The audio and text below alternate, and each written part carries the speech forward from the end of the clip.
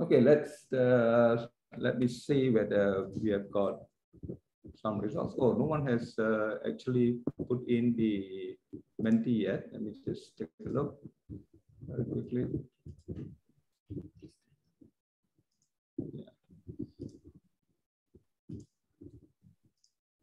Yeah. So there you are, Gerard. Your audience are from Petaling Jaya, Puchong, Dalam. Oh, okay. Not sure where they are. Is that? I think it's Kota Kinabalu in Sabah. You even got Singapore. Okay. Singapore, Malaysia, St. Ignatius Church. Mm. Rosiette, I'm not sure where is that. Parish of OLL, all right. Mm-hmm. Okay, and so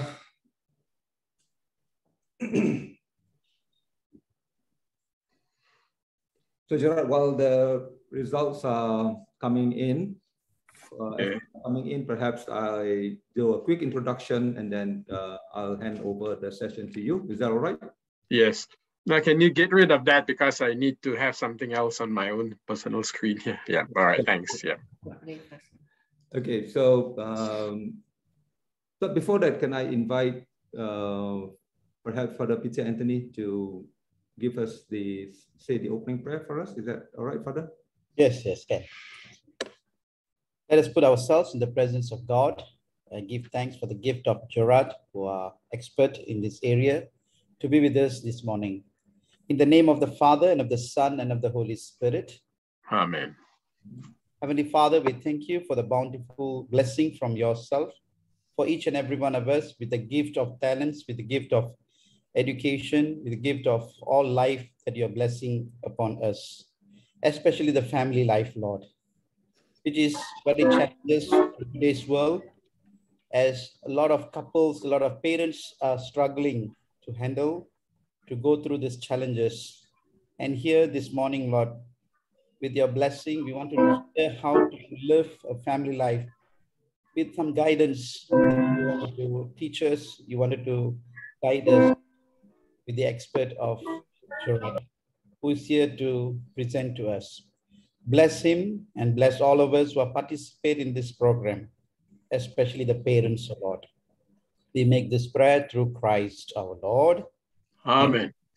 Father, Son, and the Holy Spirit. Amen. Thank you, Father. And so some quick ground rules. Please put your microphone on mute if you're not speaking. Also, feel free to use the chat box if you have got any questions. You can also put it in the chat box while Gerard is speaking. And of course, at the end of the session, if you have got any questions at all, we will invite you to unmute yourself and ask any questions, Gerard. So without much folly, I would like to invite Gerard. Perhaps you can do a quick introduction of yourself as well, and then continue with this topic that we are all so eager to listen to. Thank you, Gerard. All right. Thank you, Deva. Introduction to myself. Well, basically, I'm a family therapist specializing in addictions counseling. And I'm located at Melbourne. I have moved to Melbourne for about 22 years now. But I'd say that my special passion is integrating spirituality with psychotherapy and counseling. Last year, it's good to be back in Tanah Air, even though it's through Zoom, and share with you some thoughts about family life. Now, when I left Malaysia 21 years ago, I didn't think I would continue playing a significant role in the life of the church in Malaysia. Strange, but the COVID pandemic has actually been quite instrumental in allowing this to happen, especially through the medium of Zoom. Last year, I was invited by Archbishop Julian to share a variety of psycho-spiritual topics. And I did 8 sessions with the Kuala Lumpur Archdiocesan Ministry of Mental Health, headed by Father Philip Chua. So it was at the last session I gave on the flourishing life that I connected with Deva. And from that Zoom meeting, he eventually led to this invitation to also share with the Kuala Lumpur Archdiocesan Ministry of Family Life. So here I am today, delighted to share with you what I can about family life and how to help families to flourish and increase the odds for wholesome and happy outcomes. And that's really all we can do, isn't it? Increase the odds. There are no guarantees to anything. But if we can have the knowledge, the wisdom, and the dispositions, there is a strong chance that we can greatly increase the chances of having the outcomes that we so desire in family life. Now, life continues being unpredictable with the COVID virus. And just when we thought Delta was over, Omicron raises the bar even higher. Believe it or not, last Friday on my birthday, I actually caught Omicron. Good thing I'm not here in front of you. You all might catch it from me too. And by Sunday, I was wondering whether I'd be fit enough to give this session today. But thank God I think I'm not yet 100%, but I'd say about 90%. And if I do cough a little bit more than usual, please understand it's Omicron, okay?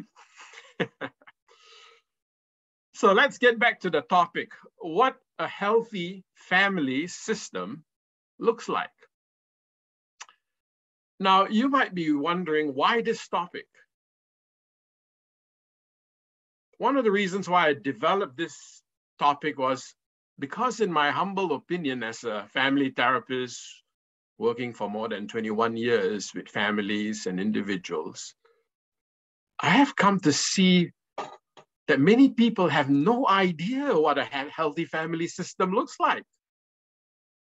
They think that, if there's food on the table, children go to school, or, well, we go to church on Sunday, well, that's about it. Hopefully everything will work out well, okay? Many people think, well, family life just happens and hopefully we'll be able to wing it. We have so many people who say, well, when I had children, there's no manual provided about how to become good parents, and we just did the best we could, hoping that it was good enough. Actually, that's not true. There may not be any manual that your parents gave you, but today on the internet, there's a tremendous amount of literature about parenting, about marital life, that if you take the trouble to search up, you can get a lot of wisdom and a lot of good ideas that can increase the chances of you having good family life. It might have been true for our grandparents that they, never had the books or the research material to increase their ideas about what a good family system is and how to go about doing it. But today, for you and me, it's all there in the air. And all you need is Google, Wi-Fi, and a computer or a smartphone, and you can get a lot of information, believe it or not. So for many people, there is rarely much thoughtful planning going into understanding what a healthy family life looks like and what we can do to increase the chances of achieving success. Often we go by our own experience from our own family of origin, which may or may not always be wholesome, I can't, tell you the number of people who I've counseled who thought they came from a normal family life, and there were quite a lot of dysfunctional aspects in that family, over-controlling mother, parents not talking, alcoholism and all that sort of stuff. And sometimes when you're used to living in that sort of thing, you think that that's normal. But that doesn't really make it healthy, okay? Well, the other thing also, the world has changed so drastically over the 60 years that methods of parenting that seem, or understandings of intimacy that may seem all right at a certain period of human history, 60 years ago, may today not be all right anymore, not be, or maybe counterproductive to good family life. Take, for instance, the idea, spare the rod and spoil the child. I've known too many families where this is used to the extreme. And as a result, there's a lot of trauma, there's a lot of scarring, there's a lot of unjust beating of their children, which is why in countries like the West, that is banned. But well, if you ban that form of punishment and you don't replace it with something meaningful, then that's also a problem. But clearly, we need to find new ways to inspire discipline and self-growth in our children. And that's why the task of parenting today is such a, something that requires a lot of research. And when parents don't spend time with that research, then you find yourself woefully inadequate. Now, you have probably heard of the maxim, if you fail to plan, you're planning to fail. Now, I can assure you that family life is no different. If you fail to think carefully about what healthy family life is and how you're going to achieve it, the chances are you're going to make a lot of mistakes in the process. And what you get in the end may be far worse than what you had hoped for. As I said, thank God there are many studies over the last 30 years done on family life, research and books written. The internet, as I said, full of good ideas. And I certainly want to urge you to explore them exhaustively, to enrich your mind with ideas on things like how to deepen intimacy after 20 years of marriage, or how to inspire your children rather than control or dominate them, and similar topics. But not everything in the internet is good, but trust your judgment, your values, and your intuition. And I guarantee you can find jewels of wisdom that could make a huge difference in your family life. I'm hearing some sound that's in the background. You all hear it? It's a lot of static. Okay. Can you please put yourself on mute if you're not speaking? Thank you. So get into the habit of doing exploratory research to enrich and expand your mind on how to bring about the best outcomes for your family as well as for your marriage. So let's start by breaking up this topic. What does a healthy family system look like? The first thing I'd like to address is, what is a family system? And what are modern family systems like? And secondly, I'd like to look at what a healthy family system looks like, in particular, the subsystems within the family. Now, 60 minutes is woefully inadequate to do justice to this very comprehensive topic, but I'll try to do my best. Now, so what is a family system? In classical sociological terms, a system refers to a grouping or a unit comprising of individuals who interact with one another in a particular manner. Now, a family system is fairly similar. Within that system, there are subsystems, and it is important to understand these subsystems, all of which need to be managed and nurtured properly if the goals of the larger family are to be achieved. Before I get to understanding family subsystems, I want to emphasize one thing. That in the world today, in particular in the West, but I think also more and more in a country like Malaysia, there is no longer one unanimous description of what a typical family system looks like. There's no more kind of one size that describes it all. Now, a number of us from a Catholic family background might see traditionally the family in terms of the traditional nuclear family, for instance. So, this is the father and the mother, the husband goes out to work, the wife is the housewife, and she does most of the domestic chores and all the child rearing. There are clearly segregated roles. The husband doesn't do much of that.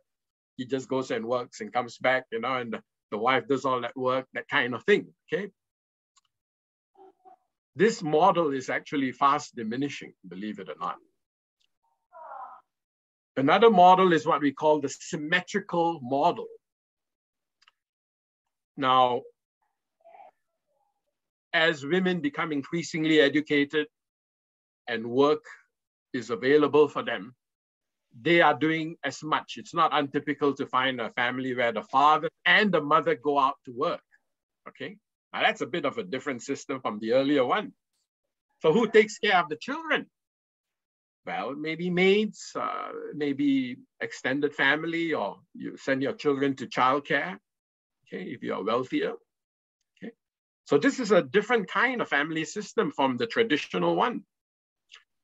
And then you've got also, you know, well, the nuclear family, but the man is the house husband.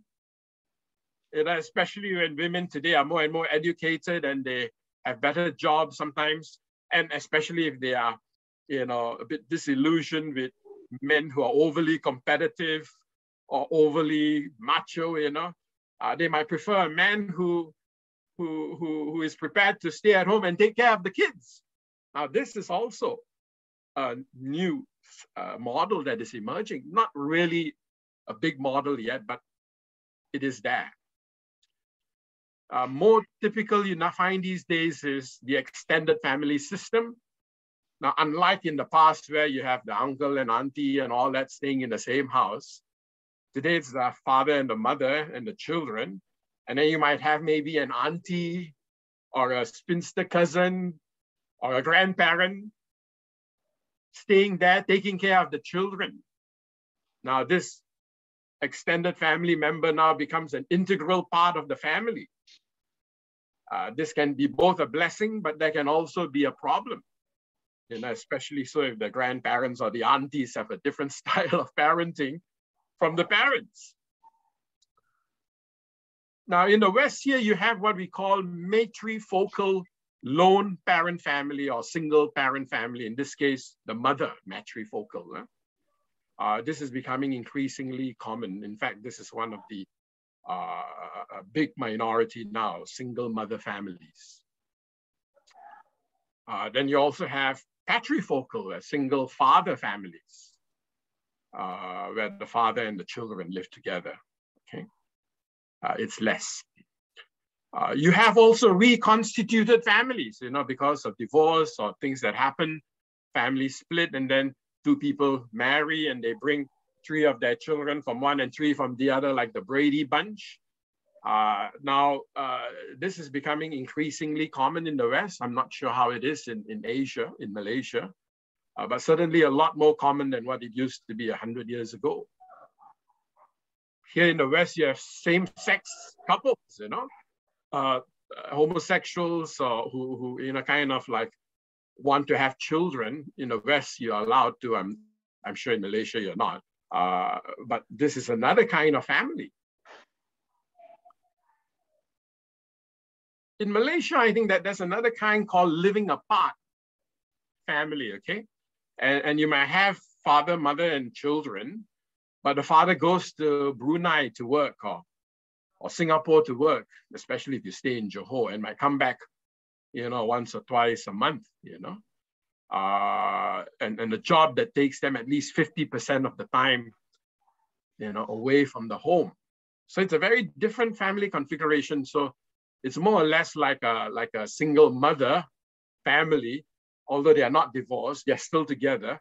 But by necessity, because of financial problems, one has to go out of the state to go and work and can maybe come back only once a month or once or twice a year.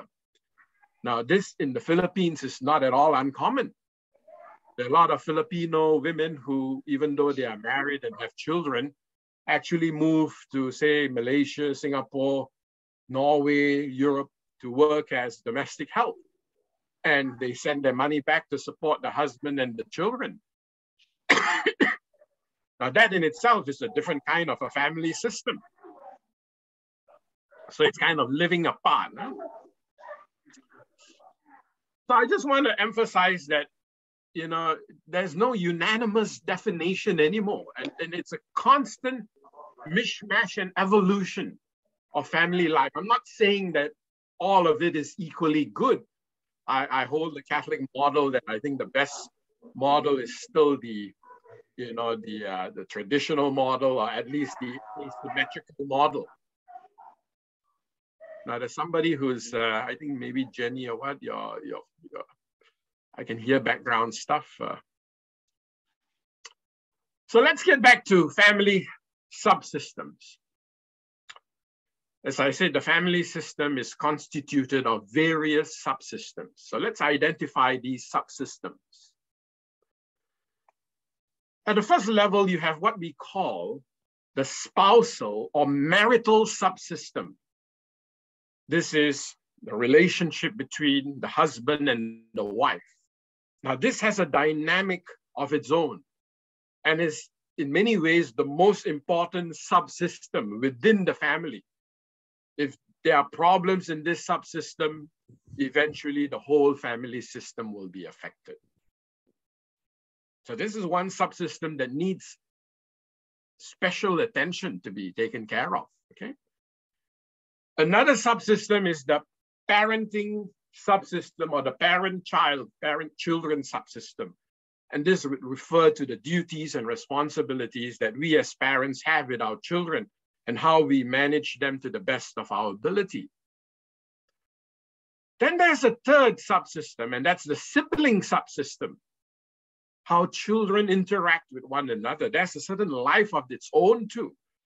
And it's important for parents to be able to guide that healthy subsystem, because, if not means, sometimes the sibling rivalries can get out of proportion. We've heard of stories how later on in life, you got brothers and sisters who don't talk to one another at all, and, who hate one another, can't stand the sight of one another. And that probably might be because that family subsystem, the sibling subsystem, has not really been nurtured properly or allowed to develop properly. And then in quite a number of Asian families, you've got the grandparents, aunties, uncles, which is the extended family subsystem, who are also an integral part of the family dynamics. So it's good to think of life, of family life, in terms of these 4 subsystems, but in particular, the marital subsystem, the parenting subsystem, and the sibling subsystem.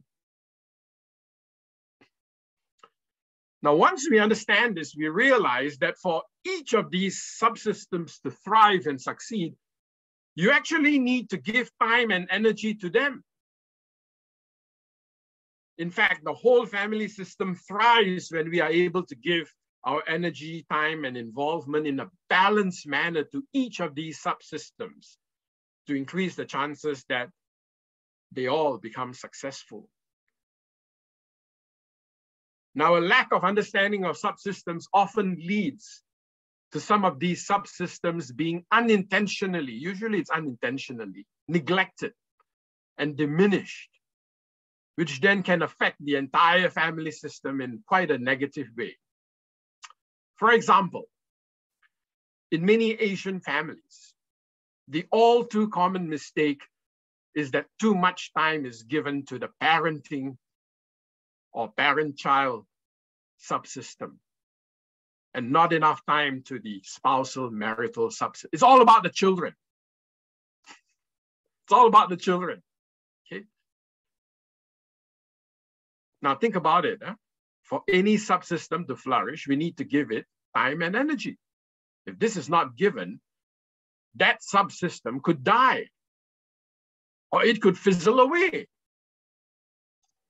The spousal subsystem is not different. If you don't pay attention to it, it can diminish and even die out. Intimacy can erode. And over time, when things don't get resolved and the connection, the communication is not there because the time spent is not there, the couple can feel less and less love and affection for one another, simply because they have unintentionally neglected one another by over-focusing on children or work too much. So good to ask ourselves the question, how much time do we spend nurturing our spousal subsystem? Do we still go out for dinner dates or walks, just the two of us, at least once a month? Do we find time to listen and care for each other every day over a cup of tea, or maybe just before sleeping, we spend some quality time sharing and talking about things? Or is life so rushed with other priorities that we have, again, unintentionally been neglecting one another? Things unresolved are just swept under the carpet, hoping that they'll go away, which often it doesn't. Love, affection, and intimacy gradually become replaced by frustration, resentment, and anger. And over time, the couple can then become very disconnected from one another. Things might be able to plod along until the empty nest. When the children leave, and then we suddenly wonder why we can't stand one another anymore.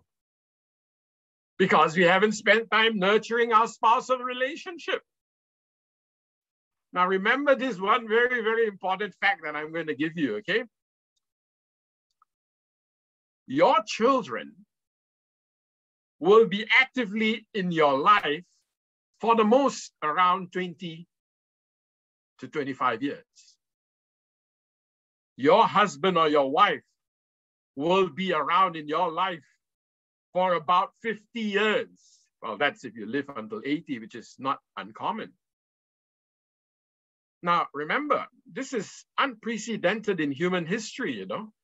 Right until about 150 years ago, the average lifespan of people was around 35 to 45.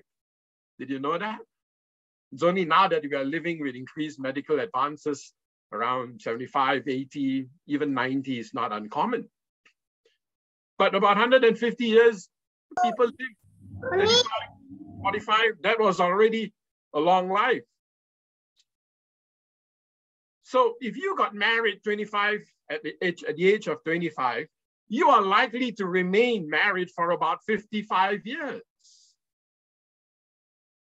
Compared to 150 years, if you married at the age of 20 and you died around 35, you'll be married for about 15 years.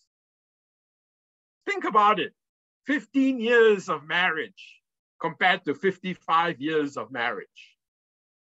Now, it's not easy to live with another human being for 15 years, even if there is love. 55 years is quite a big challenge, which is why a lot of marriages today don't work out. Now, in Australia alone, one statistic showed that about 35% of marriages end up with a divorce or separation. That is 3.5 out of 10 marriages. In America, it's even higher. I read a statistic in 2019 saying that in America, about 45 to 52%, this was in 2020, marriages end up in a divorce or separation. Now, I'm not exactly sure what the divorce rates in Malaysia are, but I believe they are also on the increase. And so if you neglect your spousal relationship, there can be huge consequences. Now, statistics show that, believe it or not, the two most common ages where divorce happens are within the first 5 years of life, and the second is between the ages of 50 and 65. You say, what? You know, after 20 or 30 years of marriage, we are still high risk. Well, that's what the statistics show, especially during the empty nest period when the children have left home and you and your husband are left, or wife, facing one another. So if you have not invested in the relationship over the years, chances are it's not going to go well when the empty nest happens. Now, let's look at the parenting subsystem. I'll return a little bit more to say a bit more about the spousal subsystem, but I want to go through now the parenting subsystem. Now, there's a program that I used to offer many years ago called Soulful Parenting. I like to think about parenting using what I call the rose bush model. Now, if any of you here have grown rose bushes, you will know that there are three very important tasks to be done. Number one, safety. You got to keep your rose bush safe from insects, from disease, from animals, too hot or too cold temperatures. Secondly, you need to nurture your rose bush, dig around it, fertilize it, water it daily. Some people say that you should even talk to your rose bush or sing to your rose bush. In fact, there's quite a lot of good research that says that if you sing to your rose bush, it actually flowers better. You might want to try that, eh? And finally, you need to prune it. So safety, nurturing, and pruning. Now, if any of these tasks are not done properly, then the chances of your rose bush growing well is going to be compromised. If all three are not done, chances are your rose bush will end up a disaster. Now, I use this model to illustrate the three central. But it's not the Hi, Brendan. I think can you put your mic on mute, Brendan? Okay. Now, as I said, I use this model to compare the three major tasks of parenting. The first task is that the home must be emotionally, psychologically, and physically safe, secure, and stable. We know from psychological research that when a home is safe, children feel secure. They are more curious, more adventurous, more confident about life. They're more optimistic, and they trust more easily that good things can happen.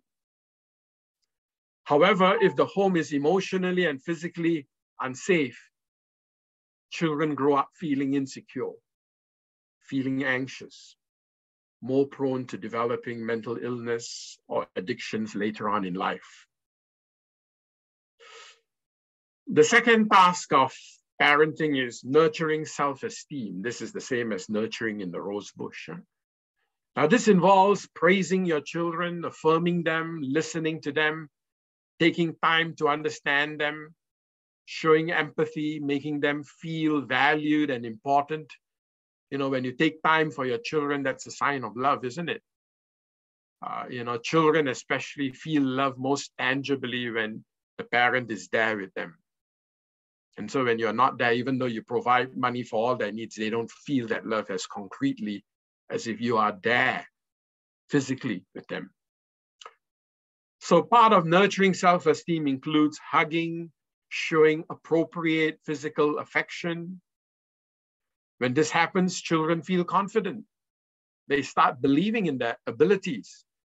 They face the world feeling that they can succeed and face challenges successfully. When this nurturing doesn't happen, there's a lot of self-doubt. There's a lot of distorted, poor self-esteem. There's a lot of anxiety about their abilities and their capacity to succeed in life. And then finally, the third aspect of the rosebush model, pruning, which in the family system is what I call character development. Now, a lot of people think that character development is just spare the rod and spoil the child. It's just about disciplining. It's much, much more than disciplining. It does include self-discipline, cultivating self-discipline, which is, having the capacity to achieve my goals by managing my emotions, okay?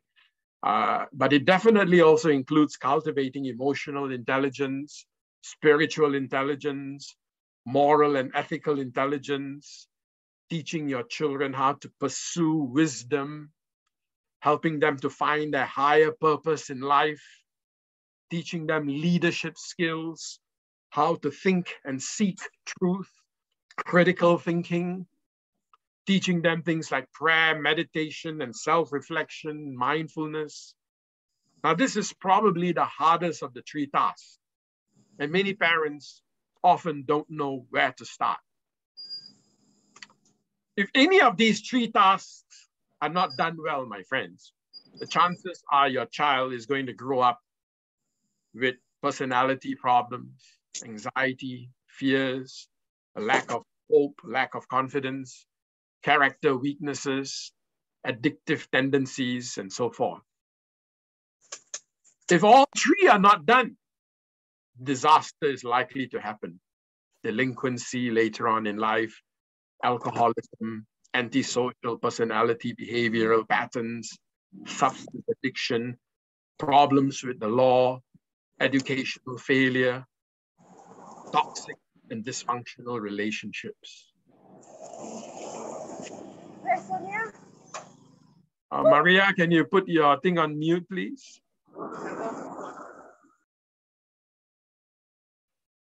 Now, as I went through the 3 fundamental tasks of parenting, some of you might be wondering, oh dear, I don't feel at all competent in especially number 2 and number 3. Okay, how in the world am I going to be a successful parent? Well, the answer to that is we are all works in progress, or a friend of mine said WIPs, W-I-P-S. We all works in progress. You know, there's a famous saying, if you want to grow up, get married. Okay. And if you want to grow up double fast, get children. They very quickly will make you aware of your own level of maturity or immaturity and challenge you to grow. Now, of course, if you rise to that challenge, you will reach your high potential, your highest potential. If you don't and neglect that, then you remain stunted. And you and I probably know a lot of people who remain stunted and immature. Their bodies have grown, their age has grown, but they themselves have not grown. They still maintain certain problematic characteristics that they had when they were teenagers. There's lack of self-awareness, there's self-centeredness, egocentricity, and all that. So helping our children to grow necessarily means that we take a look at our own lives, you know, so that we actually practice what we preach. I want to come back to the marital spouse system. Now, I know I've touched a bit on this earlier, but I think it's important enough to deserve a second mention. How can you increase the odds that the marital or spousal system will be successful? My advice is continue consciously, because you have to do it consciously. It's not going to happen if you just say, oh, well, when we have time, we'll do it, you know. You have to make time for it. Huh? Consciously work at cultivating deep connection. Intimacy. Intimacy is not something that, you know, once you achieve it, it'll remain like that forever. Remember, you can fall in love, but you can also fall out of love. Love is not eternal unless it's God's love, you know. When two people get married, you know, they have a lot of love, but if they don't nurture the emotional bank account that Stephen Covey talks about in his book, 7 Habits of Highly Effective People, that bank account can diminish, okay? So you might have a lot of love, and if you know, subsequently, you know, don't respect one another, don't communicate well, take one another for granted, are overly critical of one another, not affirming, and all that. What happens is that emotional bank account gets less and less and less and less and less until it reaches a point where it cannot sustain a big challenge. But if every day, you know, you build up that bank account, you know, you send, you get a chocolate for your wife, or cook something special for your husband, you affirm them with words of praise, you understand the 5 languages of love that I think Gary Chapman, I think, wrote the book 5 Languages of Love. That should be probably quite popular with people in the marriage group, okay? Understanding your spouse's language of love and taking the trouble to show them love in that particular way. Then what will happen is you find this emotional bank account becomes stronger and stronger and stronger. And even if there is a crisis, you know, it is strong enough to weather that crisis. So be mindful about sensitivity, respect, politeness, something simple like politeness, showing compassion, generosity, mutually supporting one another, showing a lot of empathy. Now, women in particular, want empathy. Men might be less needy of it, although I believe they too want it. They're just too proud to ask for it. We like to be understood, okay? Showing emotional support. Now, never, ever take love for granted. It can grow or it can die. Don't for one moment think, oh, we've been married for 30 years already, so what's the big deal? We'll probably go on. Remember I told you the second highest risk for divorce is between 50 to 65. And I suspect that that's all of you in this group, except for the two priests here. Yeah. So never take love for granted. Now, there's some interesting psychological research about the types of love in marriage, okay? So, one type of love, this was in the 80s, I think. They talked about passionate love versus what is called companionate love. Now, passionate love is characterized by lust, by sexual excitement, by romance, feelings of wow, bliss, and so forth. And there's a place for that too. I don't want to say that that's not important. But your relationship cannot be based just on passionate love, because passionate love can be very impermanent. In the early years of the marriage, you're really you're having sex about almost every day or whatever, And then after the first child comes along, you're lucky if you get it once a week. By the time the second or third child comes along, you're lucky if you get it once a month. Too tired, too many chores, too many responsibilities, So if your love was based on just passion, when that passion diminishes because of circumstances of life, well, that will be the end of your marriage.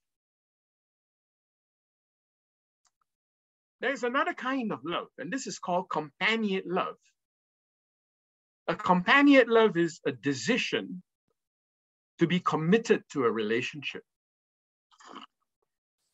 Regardless of whether you feel passion or not. And even at times when you feel a disconnection, when you feel stress, you still remind yourself, I must be committed to this relationship. I am not going to take this relationship for granted.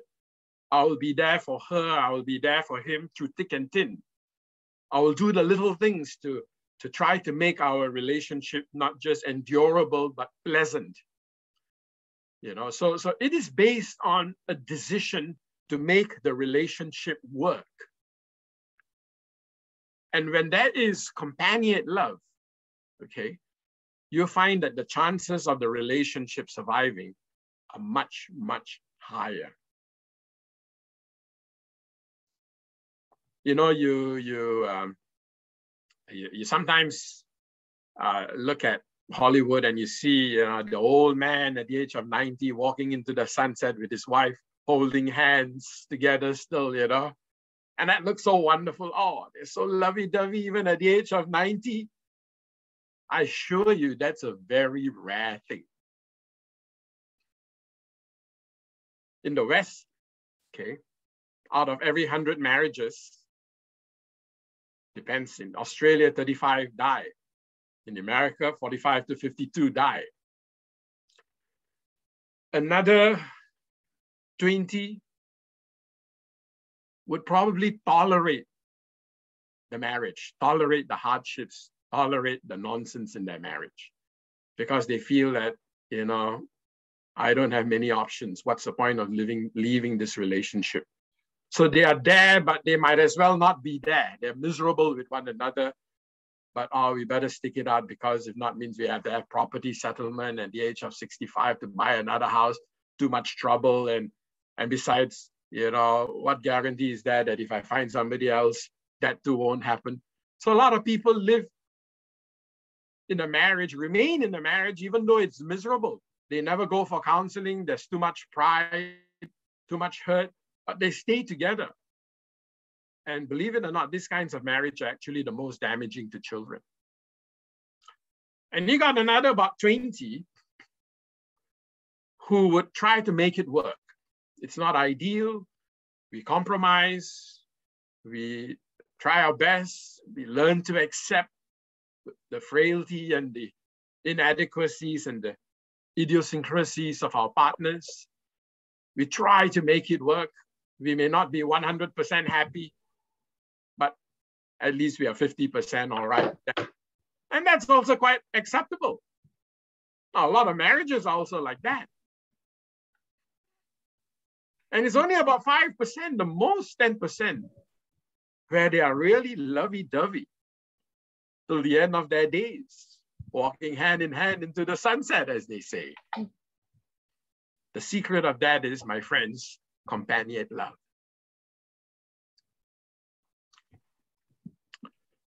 Okay, let me touch something on the sibling subsystem now. This is the system that your children exist in.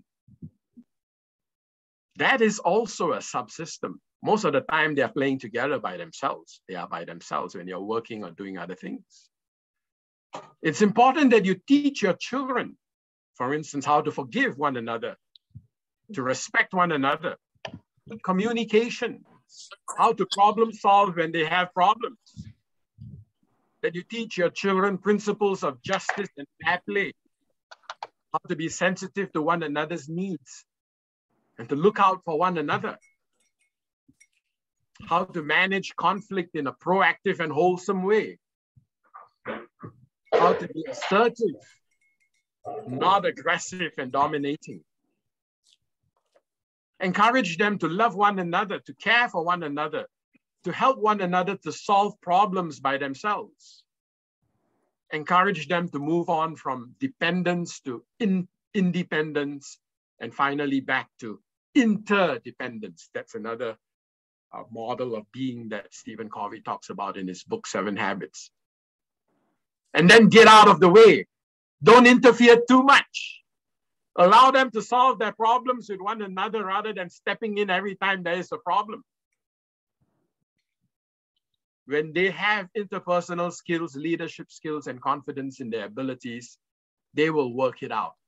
Well, you can debrief with them afterwards. Okay, what happened and how did you solve this problem?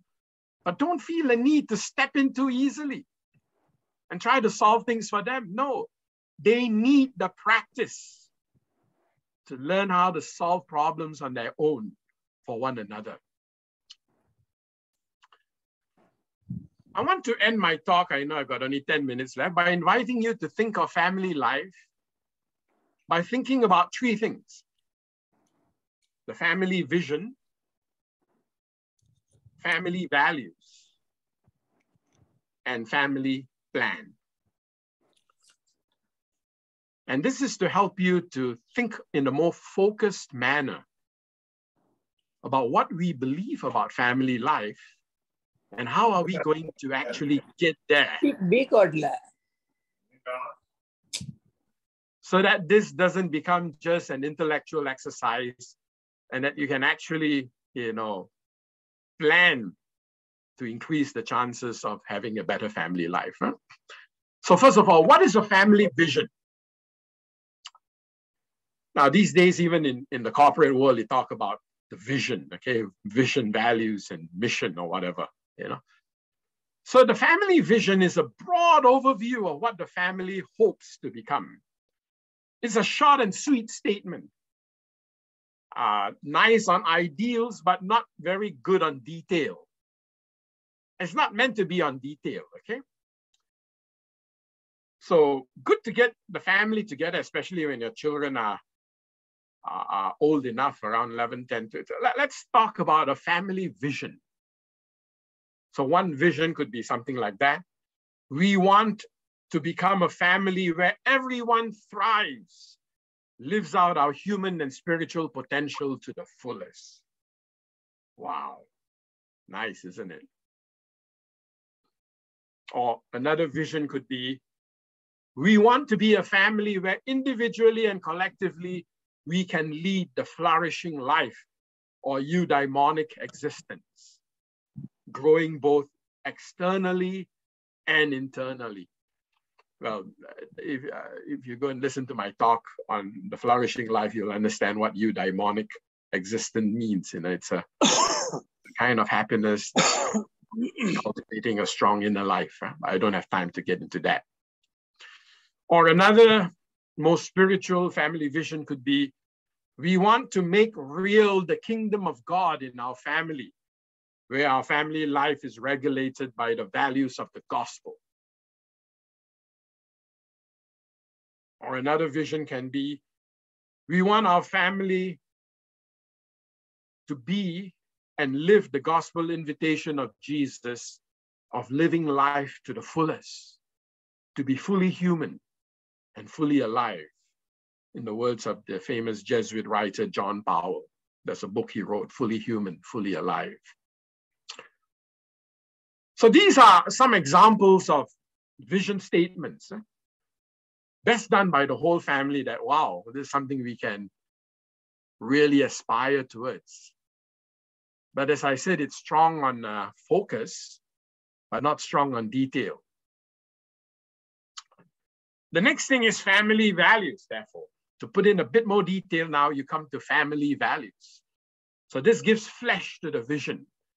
What exactly are the values that this whole vision is based on? Or put it in another way, what are the actual qualities that we wish for everyone in this family to have? So qualities could be, you know, in this family of ours, compassion is very important. We show compassion to one another. Honesty and integrity are very important. We want everyone to have a great desire to seek wisdom and knowledge. Creativeness is a divine attribute. So we want our family to be creative. Respect is quite central in our relationships, not just between children and parents, but children and children, older and younger. Social justice is very important. Loyalty is very important. To care for the environment, as Pope Francis says in his encyclical Laudato Si, so that we have a personal and collective responsibility for the earth. In our family, we value personal development and growth. A desire to cultivate spirituality and forge a stronger relationship with God. So these are values that are priorities in our family vision. But again, how exactly are you going to execute these values? And this is where your family goals or plans come about, a family plan, okay? So what do we need to do to actualize these values? So for example, if social justice is important, what are we going to do to inspire our kids in social justice? You know, I know a friend of mine who, his mother, you know, she worked with the Vincent de Paul. And so every time, you know, she would take her children to go and help distribute food parcels. That's one way to help your children become aware of the plight of the poor. Okay. You know, another family I knew in Malaysia, you know, when during school holidays, instead of going to Singapore or going to Port Dickson for holidays, they would go to an Orang Asli village in Bido or Tanah Rata and stay in one of the kampong, one of the Orang Asli people, and give them a bit of money so that they experience the life of the Orang Asli and see what their problems, their difficulties, and their challenges were. And that also helped them to value the environment. Okay. Or, you know, when my children were young, I used to take them, even in Federation Square, they used to have these Bersih rallies, you know, Bersih, Bersih, you know, at that time when Reformasi movement. So taking your children to these kinds of things to help them to realize that, you know, we cannot tolerate corruption and injustices, inequalities in politics and that we have to make a stand. You have to teach your children this. Or, you know, one of the things I did when the children were young is I would encourage them to, you know, every year I'll give a certain amount to charity, and I'll ask my children. I know they don't have much, but I'll say, okay, Philip, you know, or Andrea, how much would you like to give? So they might have about $100 in their savings. And some of them will say, oh, I'll give $30 that. Of course, I'll take it and then quietly put it back in their bank account.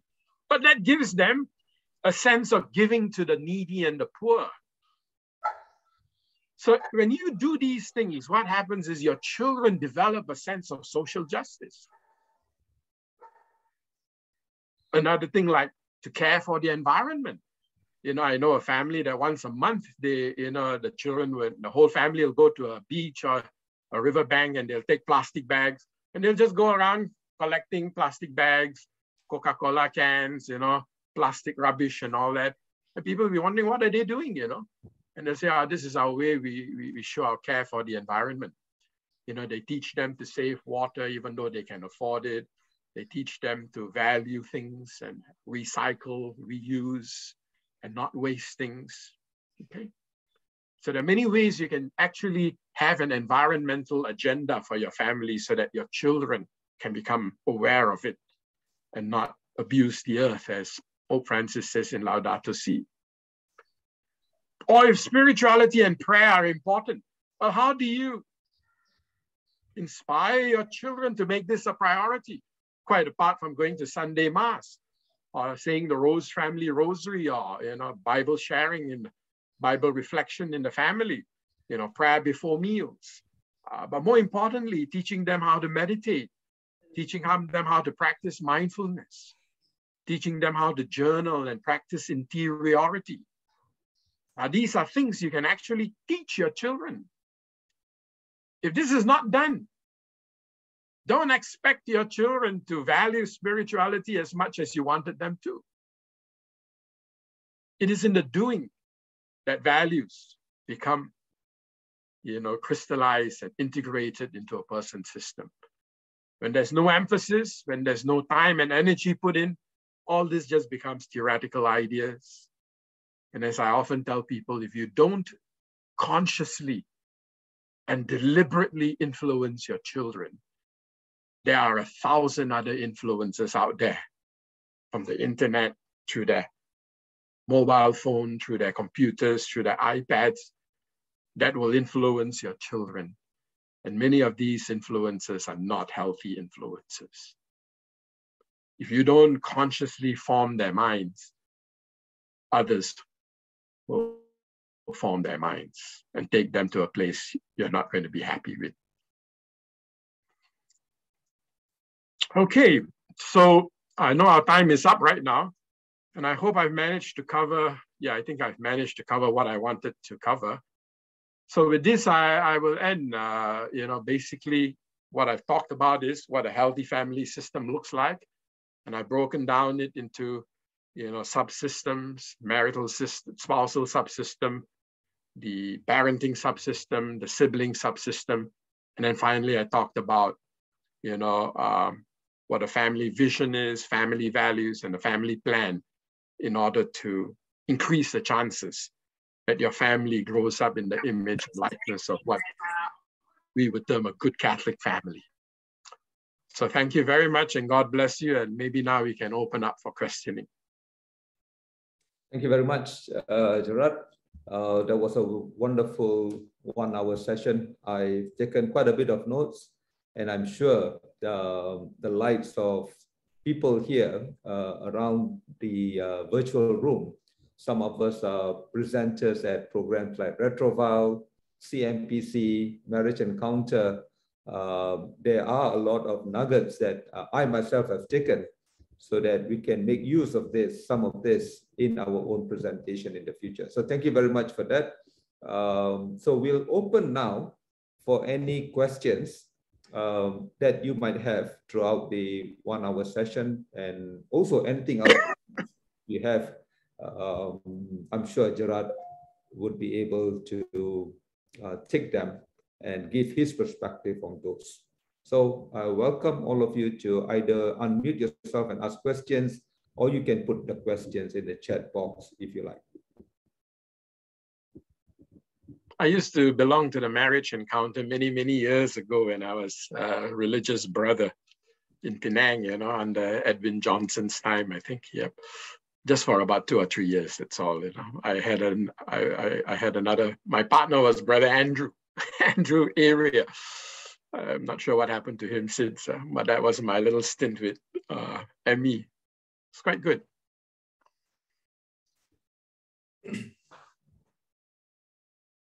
Any questions? So Gerard, maybe I'll get the ball rolling. Sure. Yeah. So you mentioned about the 4 subsystem, and you know, to be honest, this is the first time I'm listening, and I'm made aware. My wife and I are made aware of the subsystem that we have in the family. But besides these 4, do you think there are other, perhaps not as important as these 4, there are other subsystems, like for example, me and my workplace, is that a subsystem that I need to look up, I need to watch out for that could have an impact on my family?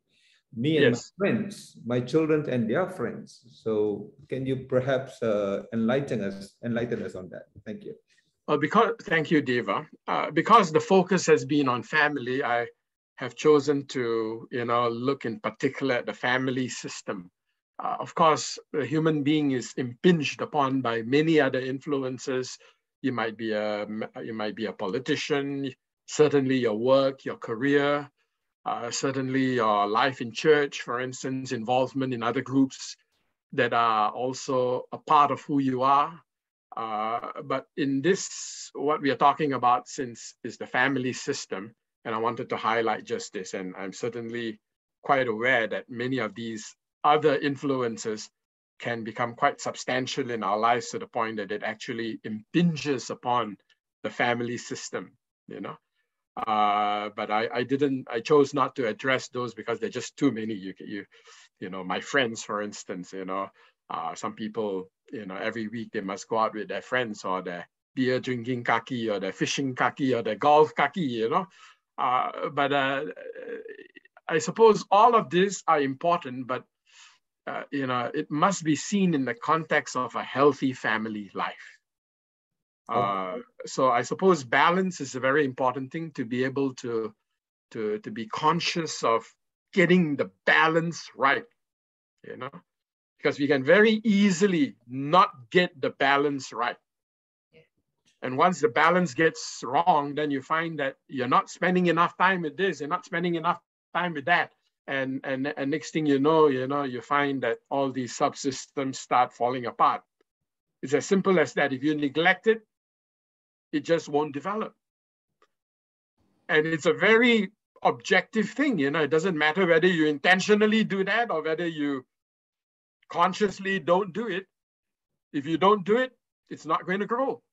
And if it doesn't grow, then all the problems that accompany a lack of development in these subsystems are likely to happen.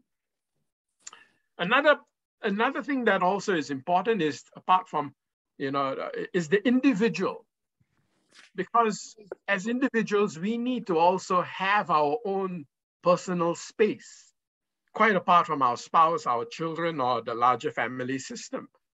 We need to have time every day, maybe 15 to 20 minutes, where we are by ourselves, you know, our little quiet time, our time with God, our time with prayer and so forth, to be able to think, to be able to process life, reflect over your experiences, gain the wisdom that comes from the experiences you have lived. A lot of people, you know, I for one, you know, have come to realize that wisdom is not a function of how many experiences you have. Some people can have hundreds or thousands of experiences and live and learn nothing from them. They keep repeating that same mistakes over and over again. I think wisdom is more a function of how much time you spend reflecting over these experiences, and in the Catholic context, seeing what is the Holy Spirit teaching you from these experiences. And if you spend time doing that, you're going to actually grow a lot more than just going through one experience after another without even reflecting. So that would be another important area, apart from work, apart from friendships, apart from, all the other external activities from your family, your individual time alone. Alone with none but thee, my Lord, I journey on my way. What need I fear when thou art near, O King of night and day? That's part of the divine office of the Catholic Church. So that's also another time, quite apart from the spousal time, the sibling time, the parenting time, the me time. And in fact, I'd say that this is actually quite central. Because when you don't have that me time, all the others. Stephen Covey calls this taking time to sharpen the axe. That's the seventh habit. No? A lot of people go through life with very blunt axes trying to chop down trees and wondering why the tree never gets chopped down or why it takes such a long time to chop down the tree. And all they really need to do is take about 10 minutes every day, sharpening the axe. And what?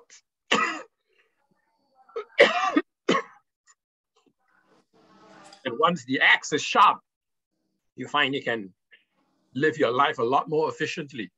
So this sharpening the axe is analogous to taking me time with God, with self-reflection, with journaling, in order to think, process what's happening, and learn from the lessons of life. But I take your point, Deva. It's very much a big juggling act. Okay. Somebody says that, in life we are juggling 5 balls. Okay. 4 of these balls are rubber balls, and 1 of these balls are made of glass. Okay. 1 ball is a rubber ball and 4 of these balls are glass. And if you don't know how to juggle them, they start falling down and cracking. Okay, so these 5 are your health, your family life, your marriage, your friendships, and your work. Guess which one is the rubber ball? Your work. You're right, your work. Yeah. If you lose your job, you can always get another job. Your marriage breaks, falls down and cracks because you didn't juggle it properly. It cracks, gone forever. Your children, you never spend time with them, falls down and cracks. But the rest of your life, you're going to pay for that. Okay. Your health, if you don't pay attention to it, you get a heart attack at the age of 50 or 60, your life is screwed.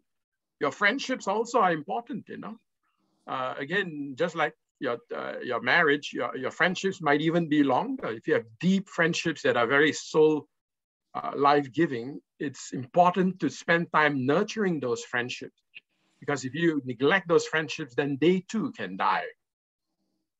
And friendships sometimes will even survive your spouse. If your wife dies or your husband dies, your friends, if they have deep, soulful friends, can nurture you, throughout life, okay? So of these 5 balls we are juggling, the only ball is a rubber ball. And what's that? Your work, believe it or not. I don't want to make little of it, but I don't want to make too much of it either. It's balance. Balance. I hope that answers your question, Deva. Yeah. Thank you, Andrew. That was, that you gave some context to my question. So there are some questions in the chat box as well. Peter Anthony, did I see your hand up? No, okay. Okay. Yeah.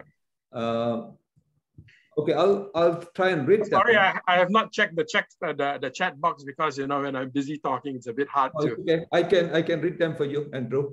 Okay. Question from Donald Sung. He asks, what are the challenges faced by families currently in Malaysia?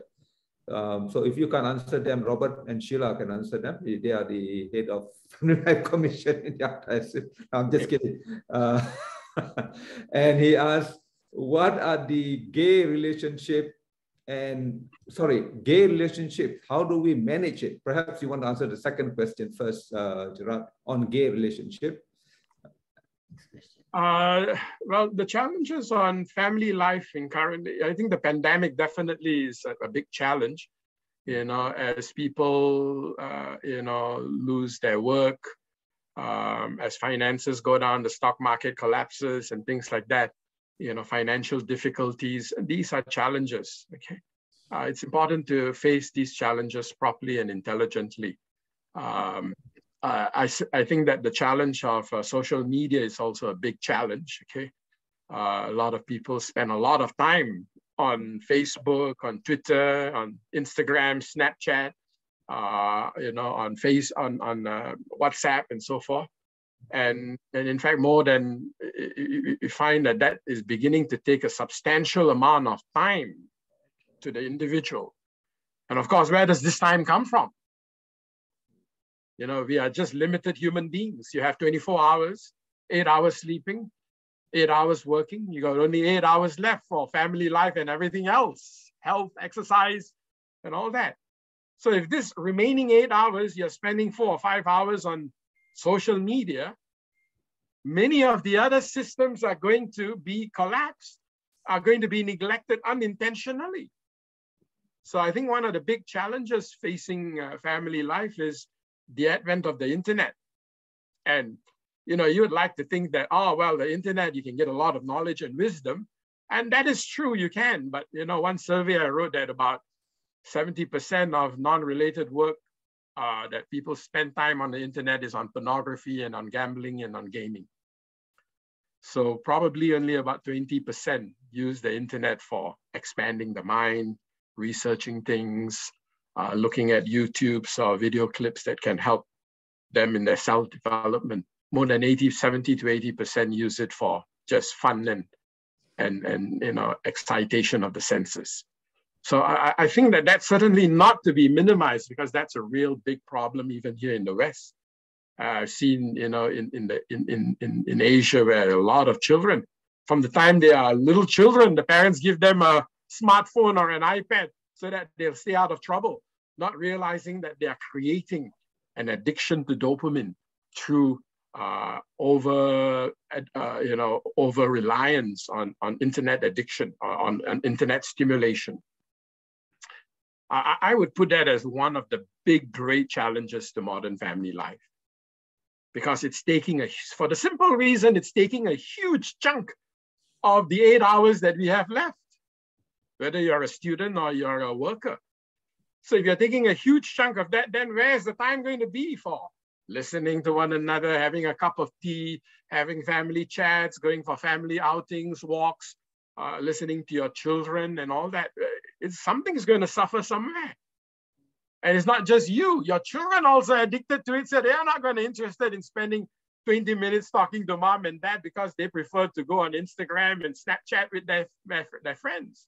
So learning to manage this, I'd say, is going to be a huge challenge. Okay?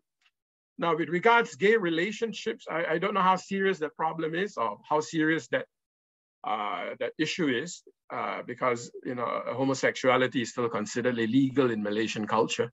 But I know in the West it is becoming increasingly common, unfortunately. And of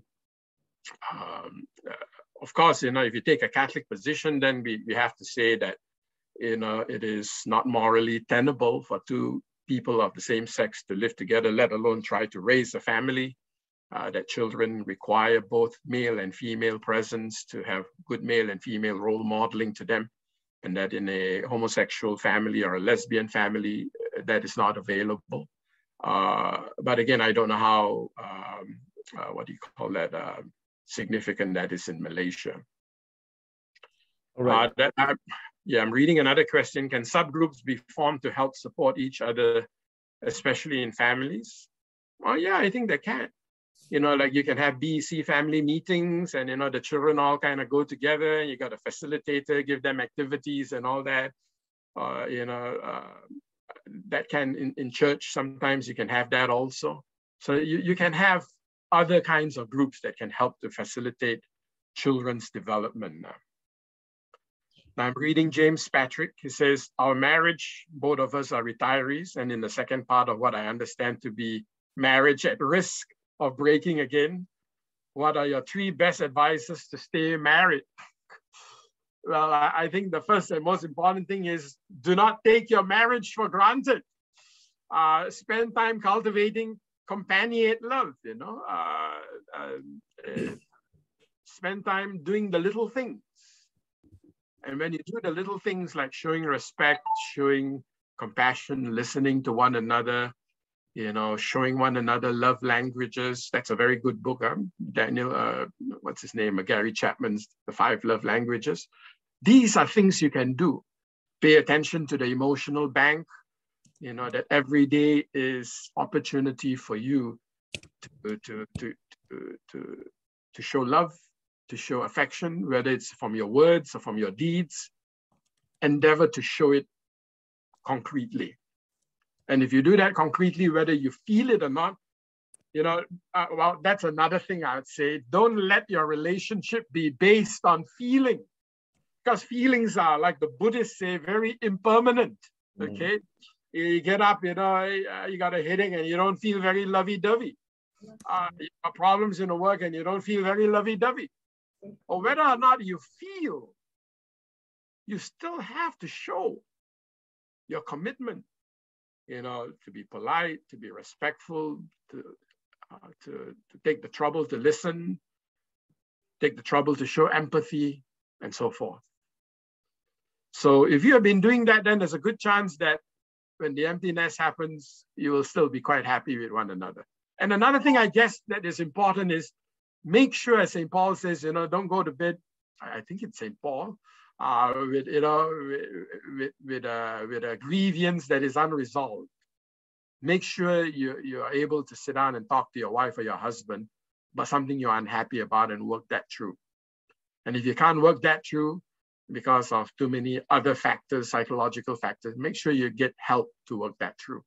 See Father Peter Anthony or some priest or some pastoral counselor or some psychologist to help you. We all come to our marriages with baggage. Baggage that comes from our own family of origin, unresolved trauma, anger, sexual abuse, you know, deep psychological scarring and woundedness. And if we are not aware of this, this can get into our relationships and this can actually damage the relationship quite substantially. So if you are finding that, oh, for the smallest reason, I seem to be getting angry, or I'm very suspicious of my wife, or very suspicious of my husband, or I get anxious too easily, you know, I'm very distrustful. Where's that coming from? Okay, is this reasonable or is this excessive? Talk to it about with friends, talk to it with a spiritual director, a counselor, a mentor, because these unconscious factors that are individual to us, comes from our own family of origin, if we are not mindful of it, can actually get into the marriage and destroy it. Which is why these days, even in the seminary, before a young person wants to become a priest, you got to go through a lot of psychological testing to see whether they are mentally sound, mentally stable, whether they got a lot of unresolved issues that can come into their life, and later on as a parish priest, all these issues start coming out. Maybe we should have psychological tests for people who get married too. I don't know, but whether or not you have a psychological testing, I think it's quite critical for us to realize that as individuals, we carry emotional baggage. And if we are not mindful of this emotional baggage, it's going to come into our lives, into our marriages, and our parenting, and screw things up big time. Okay, let me go to the next question. What about the family that views spirituality is not important within the family system? How can they integrate spiritual life into the family system? Now, that's a good question. Unfortunately, especially here in the West, but I think that also increasingly in third world countries like Malaysia, there are many people who have become disillusioned with religion. But I often, and sometimes, you know, like when I look at the Catholic Church, there's so much of the pedophilic scandals and so much of clericalism, which Pope Francis talks about, you know, clericalism as defined by the tendency of men and women of the cloth. I'm quite sure the two priests in our chat today are exempt from that. To use their positions of religious authority more for their ego needs than for service of people and for the love of God. So it is possible that a person can be a priest and yet, you know, aspects of their ego are too strong, they're too controlling, they're too dominating, they're too insensitive, self-centered, scandalous sometimes, okay? As a result of that, there are a lot of people who become disillusioned with religion. What I would encourage them often, and I have a lot of clients like this who are disillusioned with religion, okay? I will tell them, you know, well, that might be the case, okay? But make sure you pay attention to your spiritual life, because spirituality is much larger than religion. Religion often is belonging to an official religious institution. Spirituality is about your search for meaning. You're attempting to understand, who am I? What is life all about? What is the purpose of my existence? Is there life after death? So if I am more than a body, then what am I? Do I have a soul? What is a soul? And if the soul continues after I die, then why did it come into this lifetime? To grow, to evolve, to become more godlike? What happens when I live in accordance to this? And what happens if I live not in accordance to this? Or if I'm a non-material entity that continues after I die, then I couldn't have been created through the transigencies of materialistic evolution. I must have been created by a supra-intelligent rationality, which many people call God or Allah or the Tao, or if you're more trendy, you might call it the Force. Who is this God? Does this God have a particular personal interest in my life? How am I going to discern that interest? Now, this is the area of spirituality. So in the West here, a lot of people are more and more disillusioned with religion, but I think that they still can live a pretty decent spiritual life. And slowly, when they become more and more spiritual, that might lead them back to going to church, to being more religious and so forth. I've seen that happen so many times in my work, okay? The next question, how do we reach out emotionally to support elderly parents who are helpless, depressed, in overcoming the fact that their children are in a lesbian, gay, and bisexual LGBT relationship? They have been deprived of the happiness and neglected by their children. Well, there's no easy answer to that, okay? I think here, the first thing is to accept that if God loves my child, whether they are gay or not, then I have a duty to love them so. My ego aspirations of what I want my child to be might be shattered, okay? My child is not living up to my dreams and what I think might have been bringing shame to the family. But I need to learn to take the mind of God, to love them no matter what they are. Now, this is not easy, but I think that this is the first step. Sometimes we can become very ego attached. We have all these expectations, all these,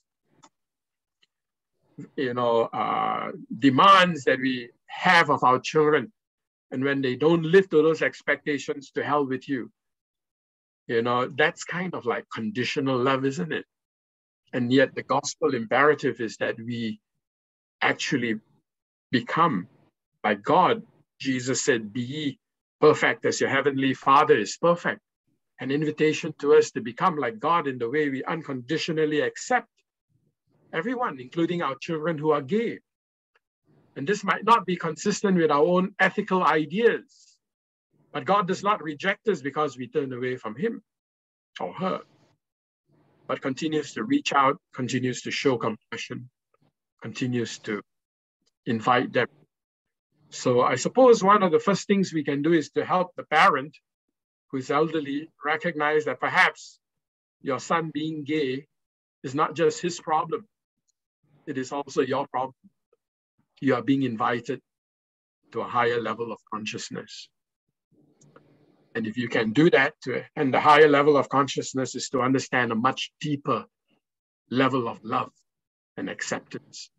And once you can do that, lots of things start changing. Well, that's my short answer to this very complex question, okay? So the next question by Philo. People are losing interpersonal skills rather they text or chat in social media. This is a huge paradigm shift. You're absolutely correct about that. Bite-sized information is all a lot of young people can manage. They have no more, they have very reduced capacity to have interactive conversation with others, you know, and that's something to help them to become aware of. You know, there's a book by Teen Brain by, I can't remember what's his name, Daniel. Rudy. I can't remember his name, but the name of the book is Teen Brain, where he talks about Maria, I think you are on. Yes. You know, where he talks about internet addiction and how to help young people to overcome internet addiction. And that's a topic for a whole session. But I can just point you to that book, The Teen Brain, about how to manage internet addiction, computer and gaming addiction. Okay. Okay. CFSM Singapore forms groups to help families to live out of faith. Okay, that's not a question.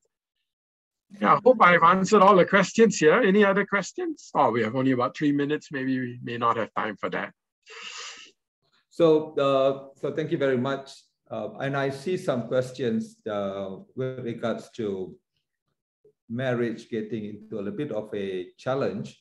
We just like to inform everyone that the Archdiocese Family Life Commission organizes this program called Retroval. And I've put the email address there in the chat box. Any one of you would like to know more about Retroval, and if you wish to enroll into a program such as Retroval, please send an email to Basil and Martina, and we are happy to reach out to you and let you know more about Retroval. Yeah. So if there's no other last questions, time is up. I just like to introduce very quickly Robert and Sheila, our chair couple for the Archdiocese Family Life Commission. And also within this group, we have got Basil and Martina, Andrew and Angeline, Joe and Anita. Francis and Angeline, who runs the Retroval program together. Andrew and Andrin heads the Catholic marriage preparation course. So all very powerful people in this group, actually. So if you want to reach out to any one of us on any of these things that we just mentioned, AFLC organizes programs like Retroval, CMPC, Marriage Encounter, and also some other formations like 5 Shades of Love. Or I think Joe and Anita. 5 languages of love. Sorry, not 5 Shades of Love. 5 languages. 5 Shades of Love is a different book. Sorry, and other programs as well. Okay, so thank you very much. And if you can oblige us to take a group photograph, you can switch on all your cameras. Before I invite Father Andrew to say the closing prayer, can you switch on all your cameras and I'll take a quick photo? Yeah, okay, 2 more seconds for you all to switch on your cameras. 1, 2, 3, just 1 minute. I need to get the other screen as well, so that everyone is caught.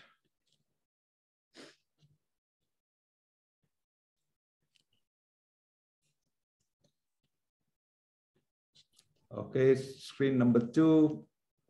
1, 2. Okay, thank you very much.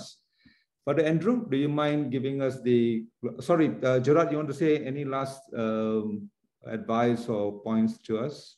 No, not really. I just want to thank you all for being such good listeners and asking such lovely questions. And I wish you all well. As I said, it's easy to fall in love. It's hard to remain in love. And that's actually a book by Aaron Beck, I think. So I want to wish you all every success in your marriage and your family life. God bless you all. Thank you. And on behalf of all of us here, we thank you, Gerard, for your time. Words Sorry. Would like to thank Gerard Koe to take your time in your busy schedule to be with us. You're one of the experts in the family therapist, and also we hear a lot of from our community here in Malaysia that you're running a lot of programs for our seminarians, also for the seminaries, that you're giving some advice and counseling. And also, I think this is a good thing that, you said in the beginning, is we are making injustice, to this topic of a healthy family life system.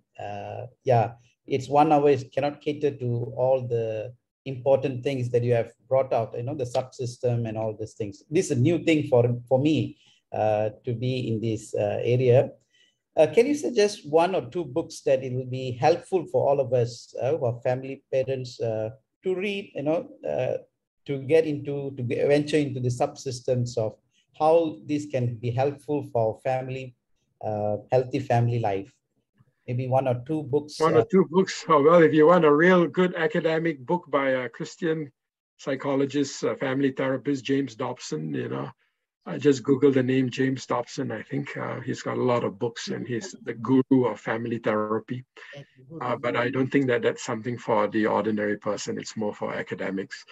But you can get a lot of good stuff, You don't really have to even get books these days, You just Google how to build intimacy, in my marriage system, how to be a better parenting skills, how to manage, difficult children. If my child has got ADHD, how to parent him in the best way possible, how to manage mental illness in the family system. You'd be surprised. There are literally thousands of articles that are there. And of course, choose good ones. So you don't even have to get books anymore these days, I'd say. The internet is a fantastic source. But of course, use your mind and your intuition and good sense. And some of this can be very secular. So inform this with your own gospel value lives. And you there's an ocean of knowledge out there. In fact, all my information that I got for you today is from the internet. Nobody gets anything from books anymore. Although if you're going to be an expert, it'll be good to read books, 5 Languages of Love is a good one for intimacy. Another one by Aaron Beck, Falling in Love is Not Enough, That's another one also. It's an old book where he says, and he refers more to passionate love. He says a lot of people fall in love and they think that that'll last forever. He says, no, love is not enough. You need to have skills, you need to have maturity, you need to have mindfulness, you need to have good values, good attitudes, or your love can diminish very fast. When 2 people are there at the altar at the wedding, you like to think, oh my gosh, I hope they live happily ever after. In my experience, the very next day, sometimes they could hit reality. Oh my gosh, this is not the man I thought I married, or this is not the woman I thought, I married. I was just idolizing her. And now I'm faced with the reality, how am I going to live for the next 40 years with him or her? So there you go now. But there are many, many good books. The Dance of Intimacy by Maggie Schaff is another good one that I read while I did my master's in pastoral counseling in Chicago, Loyola, Chicago, many years ago.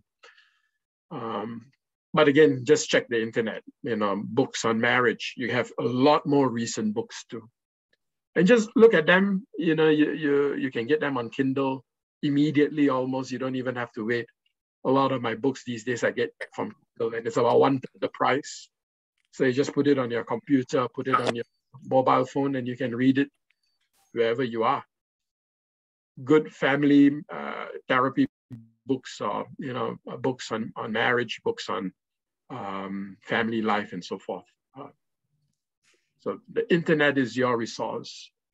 God is using the internet to reach us, but so is the devil. I hope that answers your question, the Father.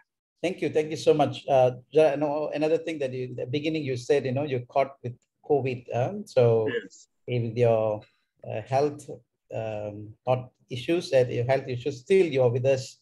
We will pray for your speedy recovery, and thank you so much for being with us this morning. Yeah. I'm very surprised I didn't cough, Father. It must be your prayers.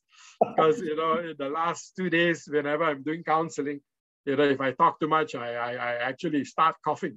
And today I thought, oh my gosh, I'm probably going to cough a lot. But maybe your prayers did work, do the trick. And I didn't cough at all during the whole session. Thank you. That's all. Thanks, Gerard. Thank you, Father Peter. And Father Andrew, can you want to say a few words? And I think maybe to help some of us, especially as you have said, the number of material on the internet is very vast. Perhaps you might know a few sites which are a bit more reliable or something like that, which we can refer to.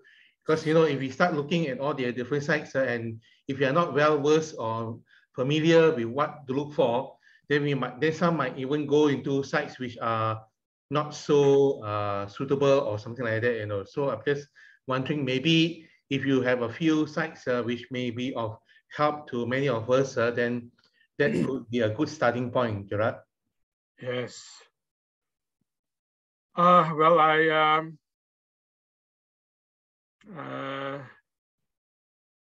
John Bradshaw, Healing Within the Family, that's also very good. Taking Your Family Back by Jefferson Beth. Love and Respect in the Family by Dr. Emerson. I'm looking at the internet right now. Okay. And you look at a book and the title, you more or less will be able to, get themes that are, consistent with Christian principles. How to have a happy family life. Okay, learn the secrets of happy family life. Family Life by Akril Sharma. The Secrets of Happy Family Life by Bruce Feiler. Making Your Family Happy. Yeah. You just check that out, look at the reviews, and then, that can give you a lot of information. But I think use our discerning mind and pray. The best thing is, before you do it, you always ask for guidance from the Holy Spirit, that whatever you read, that the Holy Spirit will inspire you. You might see 20 books, then suddenly one book will jump out at you. And you pray about it, you look at the reviews, and then you make a decision to buy that book on Kindle. Awesome. Yeah. I don't know if that helps, Father. Okay.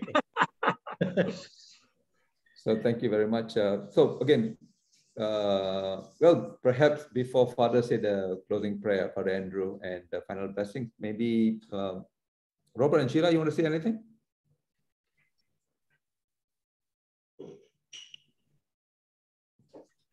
Hi, good morning, everyone.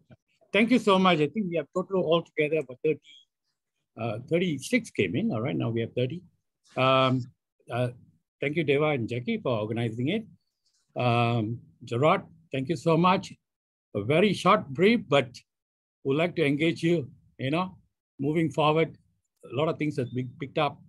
And of course, family life has been is a heavyweight ministry in our archdiocese. All right, it's not easy to manage, but we are kind of supporting with all the programs that we have to support the family, especially those broken families, single mothers basically have been singled out, divorcees, all these areas are concerned that we need to look into it. We've been having activities for the families, but our areas of focus has to be on the single mothers, the divorcees, the broken marriages, the migrants. These are things that we need to look at that area, yeah? And of course, we personally need to build up our family life, and that's where we can practice and share to others, yeah? Maybe, okay, Sheila, you want to say something? Okay, all right, thank you so much. Thank you, Robert. Father Andrew, back to you. So we will, in the name of Father, Son, Holy Spirit. Amen. Heavenly Father, we thank you for this session, no matter how brief it may have been. We also ask you, Lord, to continue to help us so that we will grow together as we learn more towards more regarding our families, and help us also, Lord, to continue to trust in you as we continue with this endemic. We also ask you, Lord, to take care of our brother, our Gerard, that he will be healthy and safe, even though he has this COVID-19. And we ask you, Lord, to continue to guide each and every one of us so that we too will be protected and safe as we continue to do your will. We make this prayer to Christ our Lord. Amen. Lord be with you. And with Your your spirit. Almighty God bless you, the Father, the Son, the Holy Spirit. Amen. All right. Thank you. So thank you and enjoy your weekend, everyone. Thank you, Bye. Gerard. Thank you, Thank Father. you. Bye-bye. Bye. Thank you. Bye. Bye, Gerard. Thank you.